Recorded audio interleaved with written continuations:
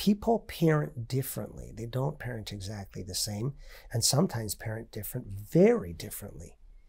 And sometimes that's a point of contention and it becomes a conflict. It shouldn't become a conflict. Parenting differently and having different views of parenting can often be just the result of personality.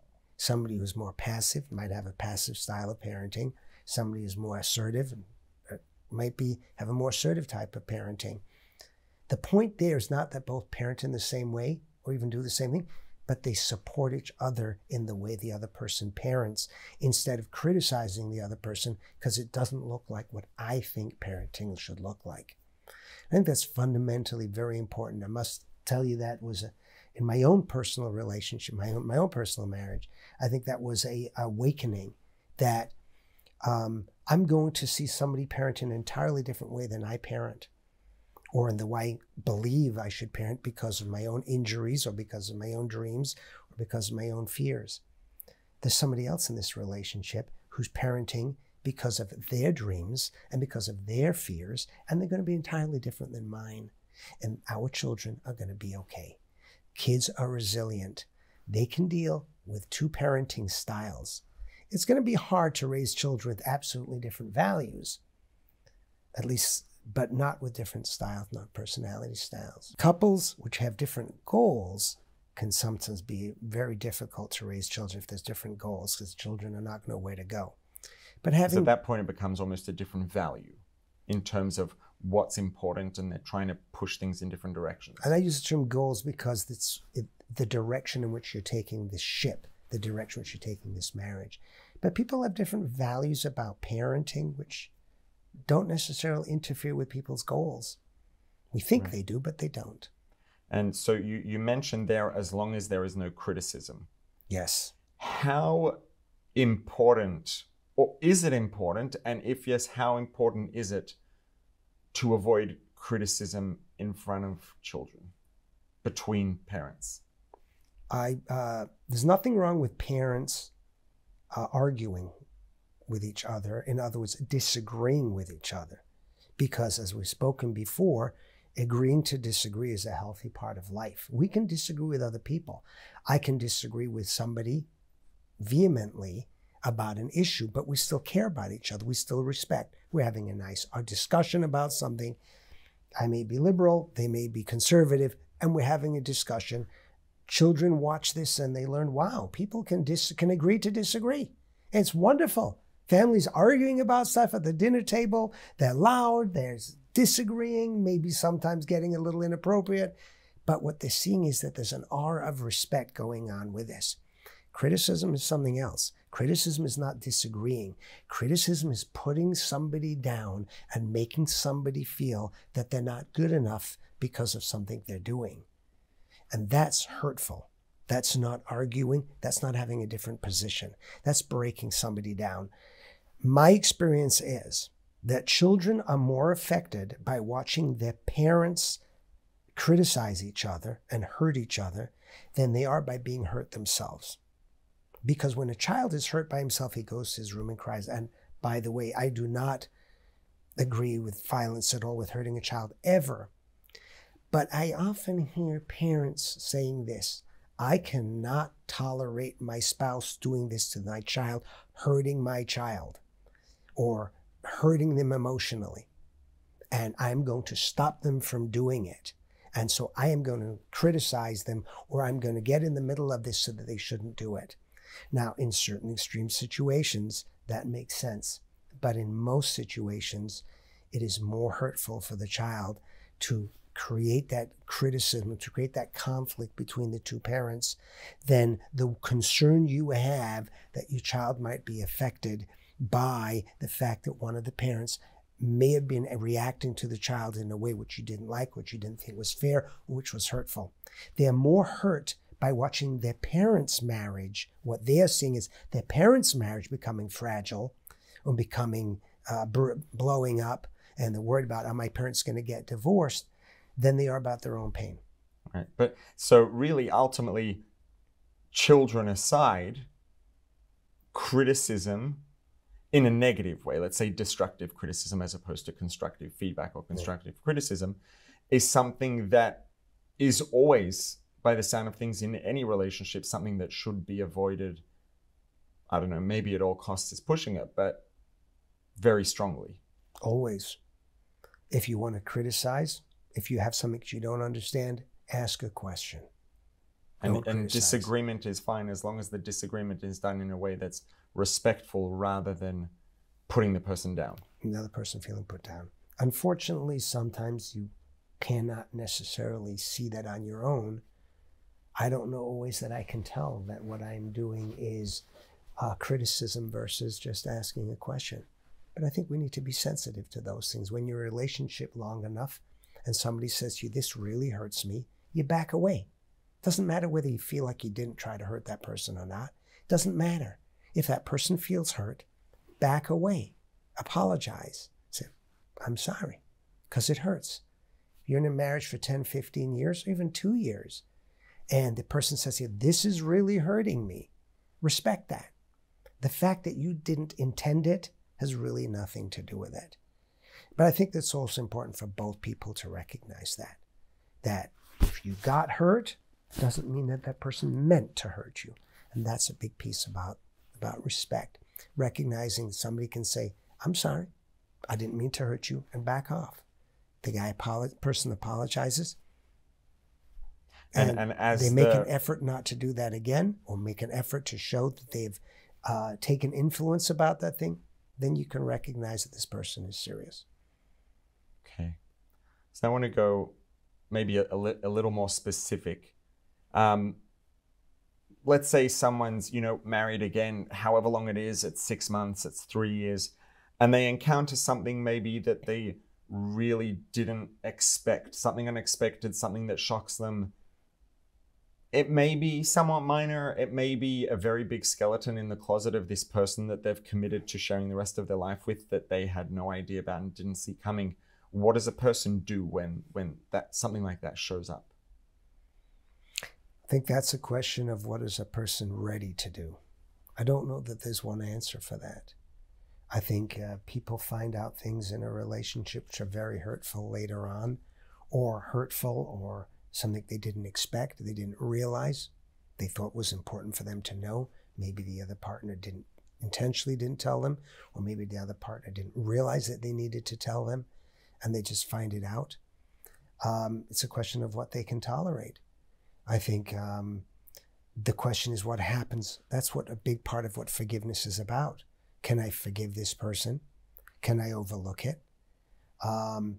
Is the person willing to, I think it goes both ways. One person has to forgive, and the other person has to recognize how much that was hurtful and be able to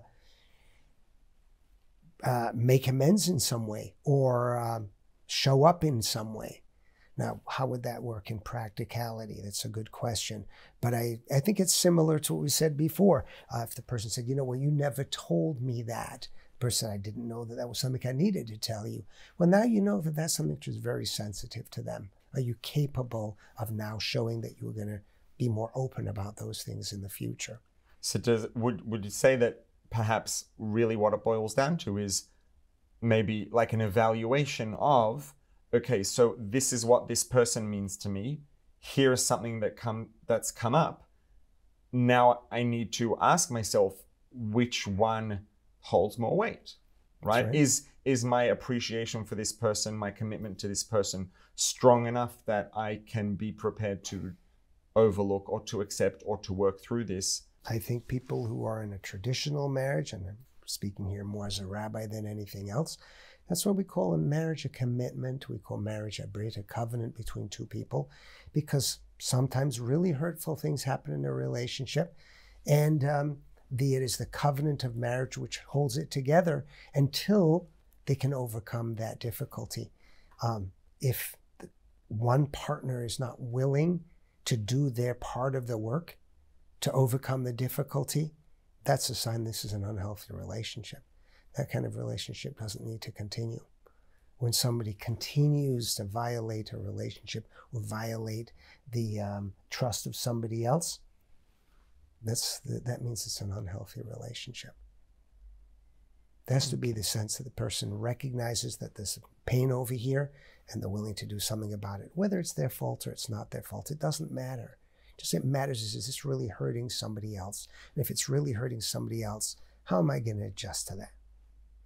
Today, I may be the stronger one and I'm more capable to forgive and to let go and to tend to somebody else's hurt. And hopefully tomorrow it'll be the other way around. Okay. And practically in relationships, very interesting fact I once heard about relationships is when you ask couples, happily married couples, who is sacrificing more for the relationship? I don't remember where I saw this, but who is sacrificing more for the relationship? You or the other person? And so the assumption is that in happy couples, people would say the other person is sacrificing more, but it's not true. In happy couples, people say, I am sacrificing more, but it's worth it.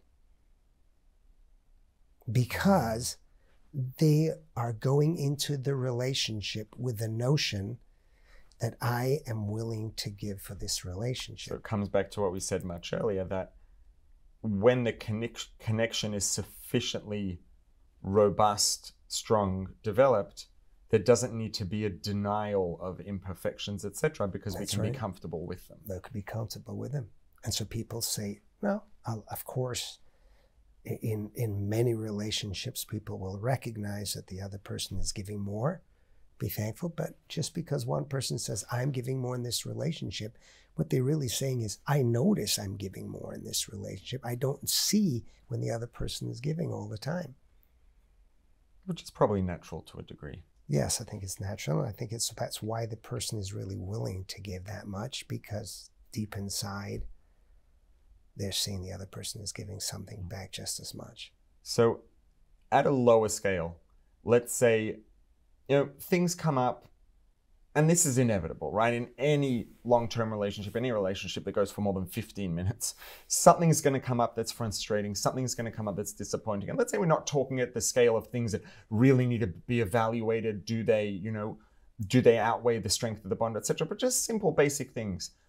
Are there techniques, skills that people can work on, specific ways that people, or things that people can keep in mind to get through, to manage that frustration, disappointment in a way that's perhaps the most healthy and going to have the least, introduce the least bumps into the road? That's a good question.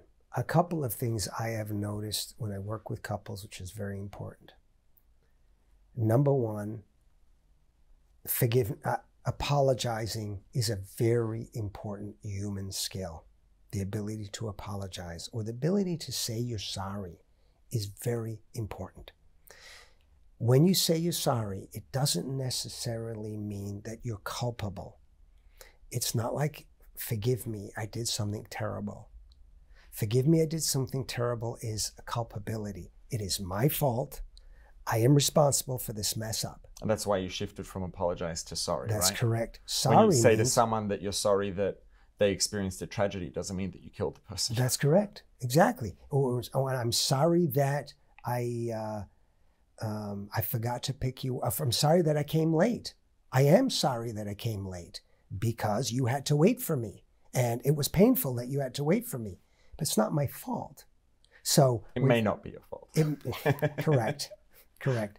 That's quite true. It may not be my fault. Sometimes it is. So then it's when you need to apologize, when it is your fault. But it's important to learn that it doesn't have to be your fault to apologize, to say sorry. Sorry is just a way of acknowledging that the other person is seriously in pain. And I think some of us are so caught up in defensiveness that we are afraid to say, I'm sorry. And somebody says, oh man, you were so late. You were 20 minutes late. I had to stand here all by myself.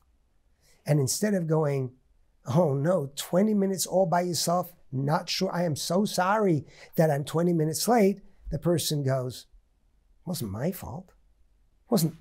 I couldn't help it that the train was late. So the poor person is standing there, had to stand in the rain, and I can't recognize any of that because all I want to do is defend the fact that it wasn't my fault. And really what it boils down to there is, who are you thinking about, right? Because they might both be true, but the question is the thing that comes to mind for me, well, it's not my fault, so don't be upset at me, or is the thing that comes to mind, may not be my fault, but I'm so sorry that this happened. Exactly. And I think that's exactly what it's about, is learning that, yes, you may feel attacked. You may be being attacked. You may be being attacked at that moment, but try and get out of yourself for a while and try and put yourself in the other person's shoes for a moment and just be aware. Don't worry about whether it was or wasn't your fault, and don't worry about yourself. Try to think for a moment. Leave me out of it. What is the other person experiencing? What is the other person thinking? What the other person is feeling? And usually, that's the best skill you can learn. That sounds like that might really sort of be the thing that helps resolve or remove the negative aspects of a lot of these things, right? Because absolutely, when we just put ourselves in the other person's shoes, think about them and their experience, that can then give us an appreciation for what they're going through without having to take away from our side of the picture. Yes, my experience is that this is, for most people, not for everybody, but for most people, this is a skill people can learn. People who are injured, people who are insensitive, people who are insecure will often immediately feel a comment as a criticism about themselves. And I think what's important for them to learn is to not take it necessarily as a criticism, or even if it's meant as a criticism, to be able to step back and to be able to feel the other person's pain. Of course, I'm not talking about just criticism, but in a case where somebody is hurting.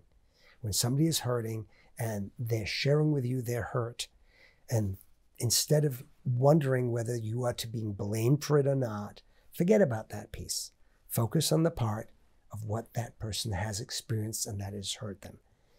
And I've learned that that is actually a skill you can teach a lot of people. There are some people who you can't teach that to, unfortunately, and that's sad because how it affects a relationship. But in most relationships, with effort and with focus, people can actually learn that skill over time, to stop putting themselves, their own fears, in the middle of every interaction. Okay, just to wrap things up with the marriage version of the question that we wrapped up with last time, I don't know if we can even ask this anymore. I feel like you might have already done this, but if you had to pick the number one most important or impactful or just your favorite piece of advice for people with regard to marriage, what would it be? If you own a fancy car and you own a fancy computer, sometimes it doesn't act the way you want it to. You take it to a professional to get some advice. Going to a professional for advice, or going to anybody for advice, is not a sign of weakness. It's a sign of strength. Anything which is sophisticated, anything which is worthwhile, it's worthwhile also, whether you have to pay or you have to be uncomfortable. Don't be afraid to get outside advice or outside help with your relationship, because often there are solutions and help to a relationship, and the fact that you don't know what they are, or you don't find the way out of the problem by yourself, doesn't mean there isn't help for your relationship.